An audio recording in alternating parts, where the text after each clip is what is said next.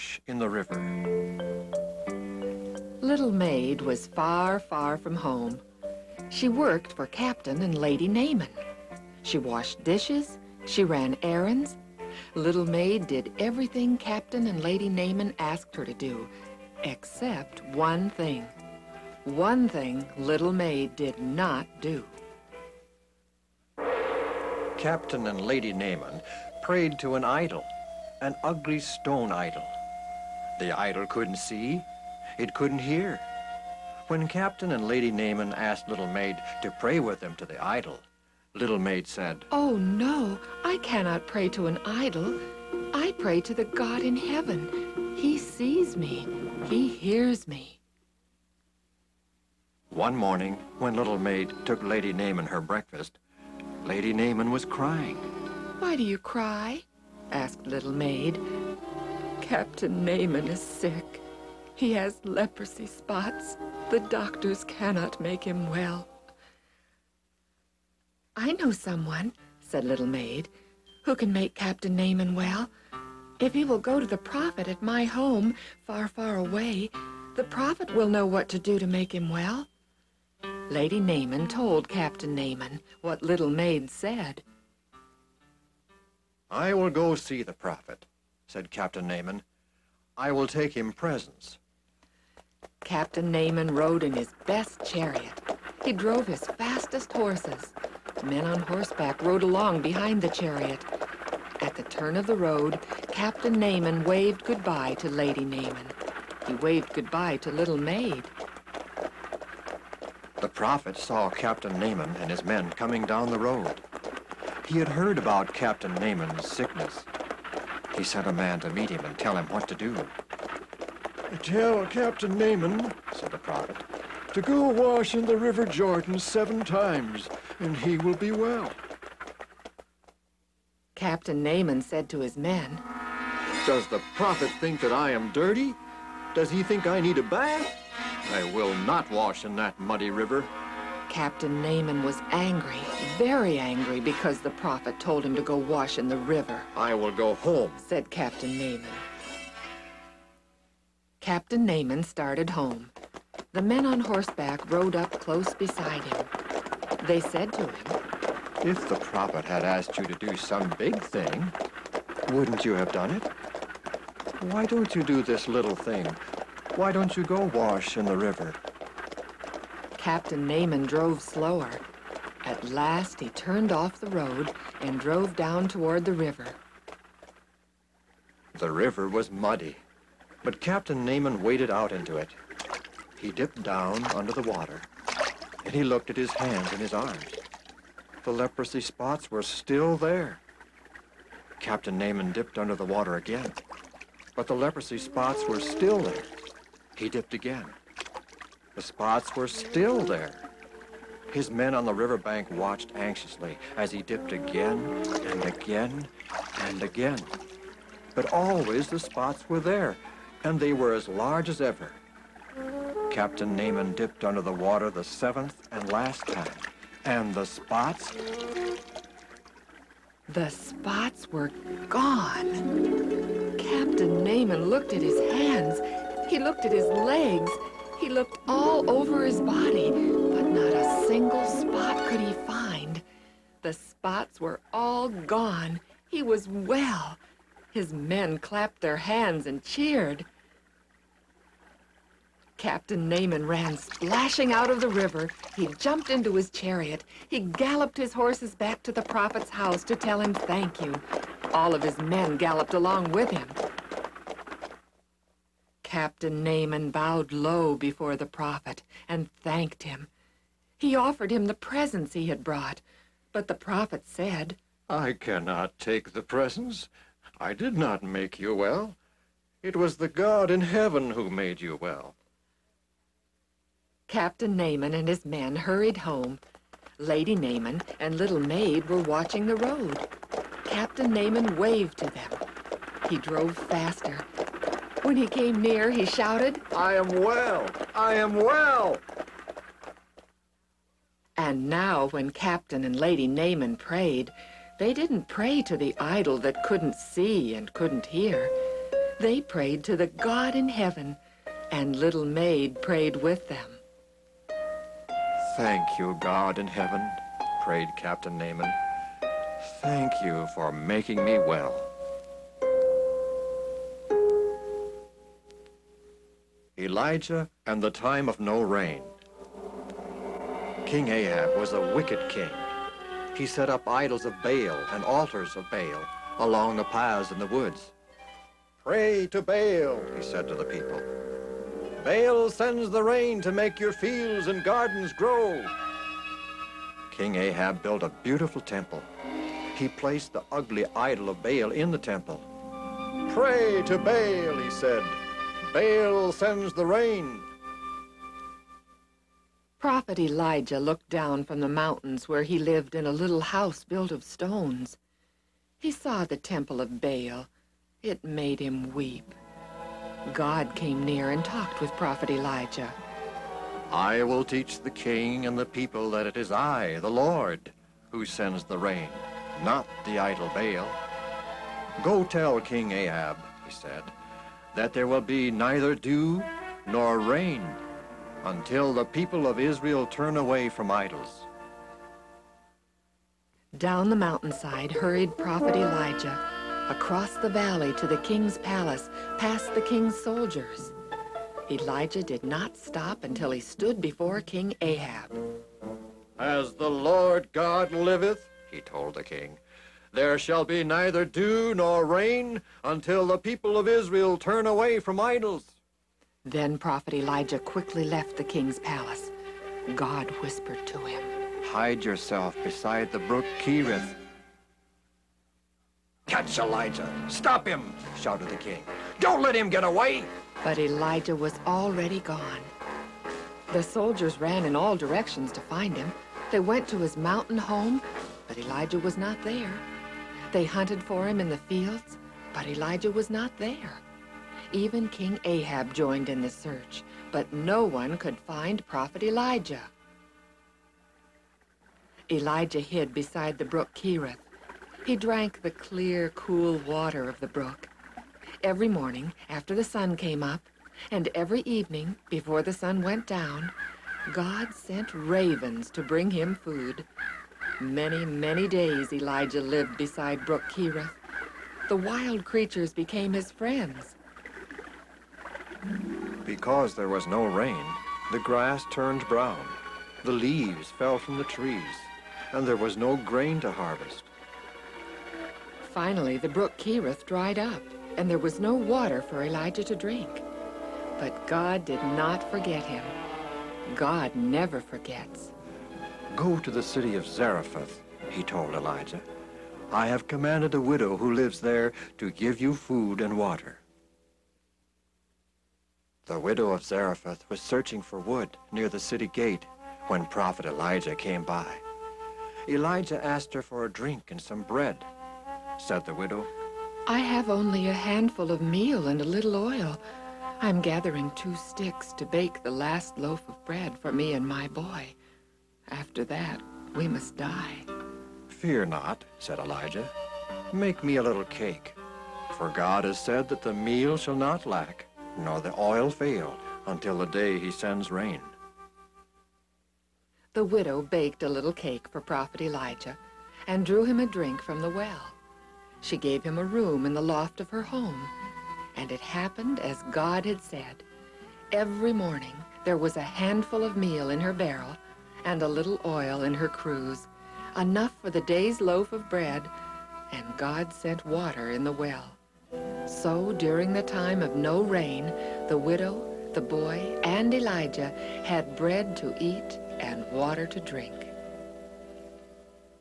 3 years of no rain went by. Then one day God said to Prophet Elijah, Go, show yourself unto King Ahab, and I will send rain upon the earth. Back to the land of Israel went Prophet Elijah. He met King Ahab on a path. The king frowned at him. Is it you, you troubler of Israel? I have not troubled Israel, said Elijah. You have, because you turned away from God. Gather all the people of Israel to me on Mount Carmel, commanded Elijah, and all the prophets of Baal. King Ahab did as prophet Elijah said. All the people of Israel and all the prophets of Baal gathered together on Mount Carmel. This day, Elijah would prove who was the true God. Let us build 2 altars, said Elijah, one to the Lord and one to Baal. Let us place wood on the altars and an offering upon the wood. The God who answers by fire, he is God. All the people answered, it is well spoken. The prophets of Baal built their altar. They placed wood on the altar and an offering upon the wood. They prayed to Baal from morning until noon. O Baal, hear us. Hear us, O Baal. There was no answer. They cried louder and louder. They leaped and they jumped around the altar. They cut themselves. Still, there was no answer. When it was evening, Elijah said to the people, come near unto me. And they came near. He built the altar of the Lord and dug a ditch around it. He placed wood on the altar and an offering upon the wood. Then water was poured over the altar. It ran down and filled the ditch. The people watched and waited. Looking toward heaven, Elijah prayed, O Lord God, let it be known this day that thou art God. Almost before Elijah could say amen, fire flashed down from heaven like lightning. It burnt up the offering. It burned up the wood. It even burned up the stones of the altar and the water in the ditch. All the people shouted, The Lord, He is God! The Lord, He is God! God heard them and was pleased. That night, He sent a great rain to water the earth.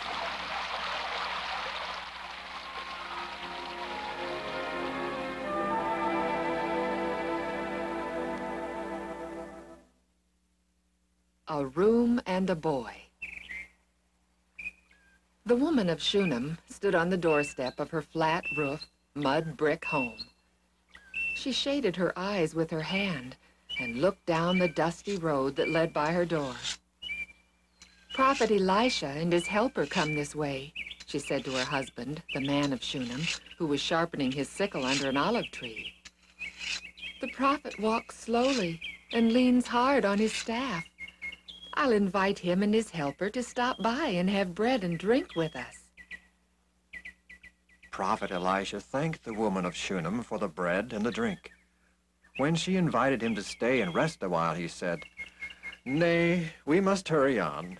The sun is low, and we have far to go.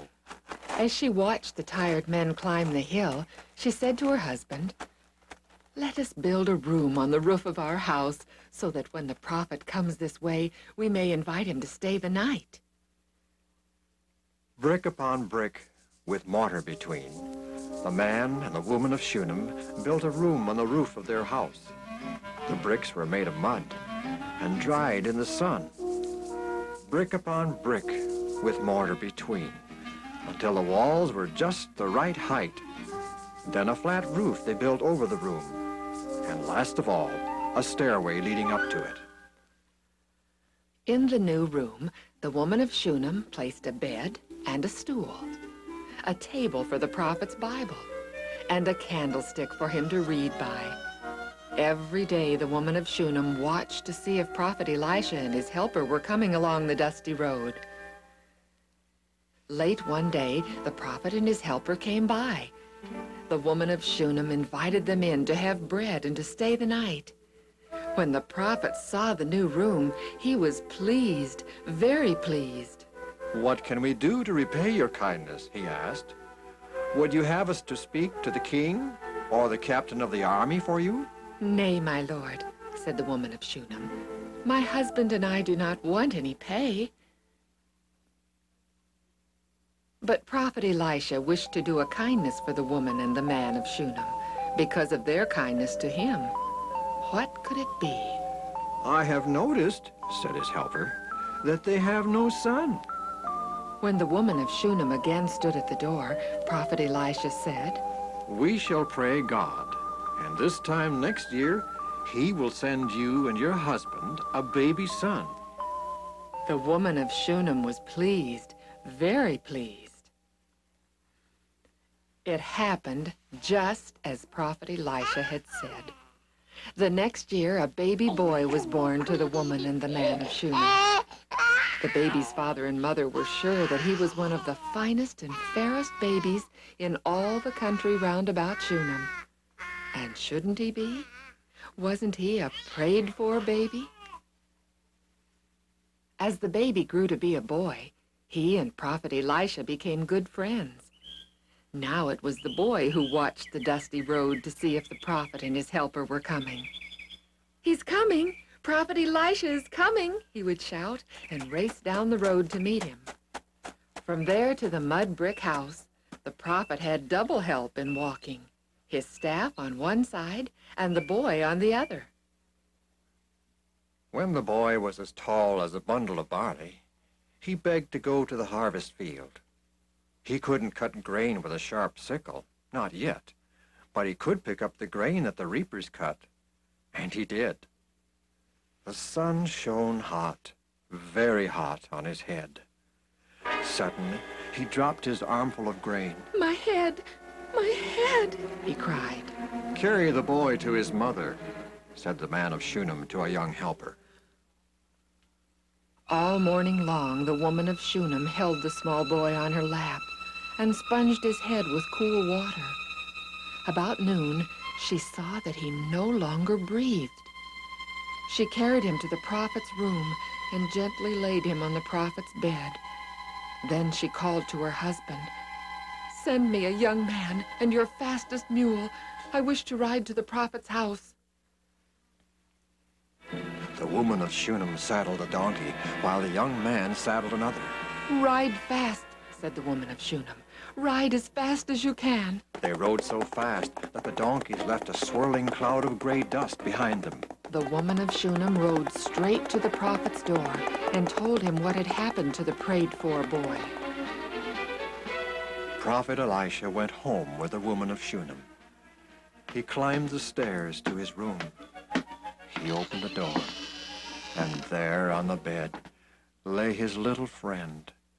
His eyes were closed. His cheeks were pale. His hands were cold. "Dear Lord," prayed Prophet Elisha, "show me what to do and make the boy live." Prophet Elisha stretched his body over the little boy to warm him. He put his hands on the boy's hands, his cheek against the boy's cheek. He breathed into his mouth. Twice the prophet did this, and all the time he was praying. The little boy became warm. His cheeks turned pink. He opened his eyes. He sneezed 7 times. When he saw his prophet friend, he smiled. Prophet Elisha sent for the boy's mother. "Take up your son," he said. "He is well." The woman of Shunem knelt before the prophet. "How can I thank you?" she asked. The prophet said, "It was God who made your boy well. Thank him. Take up your son and be happy." And she took him up. Now her son was not only a prayed-for boy, he was a made-well boy besides. That evening, we think we see the woman of Shunem sitting on the doorstep of her mud brick home, holding close her made-well boy. The man of Shunem joins them and points to the room on the roof. "We thought to do a kindness when we built the room, but the kindness has come back to us twice over." "Kindness always comes back," says the woman of Shunem. "Kindness comes back," whispers the sleepy boy. Barley, loaves, and fishes. Little lad lived by a lake, a deep blue lake, where at night his father went fishing.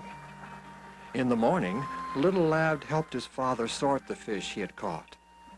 They put the big fish in one pile and the little fish in another pile. Big fish, little fish. Big fish, little fish. Then Little Lad and his father went to breakfast. For breakfast, Little Lad had barley loaves. Little Lad liked barley loaves. They were round and crusty and good. Barley loaves would make him grow strong, make him grow tall. Then he too could go fishing on the lake. One morning, Little Lad saw many, many people going by his home along the lake shore. They were going to find Jesus. May I go too? He asked his mother. Why, yes, you may go. I will make you a lunch. You'll be hungry after that long walk. Into a basket, Little Lad's mother put 5 barley loaves and 2 small fishes.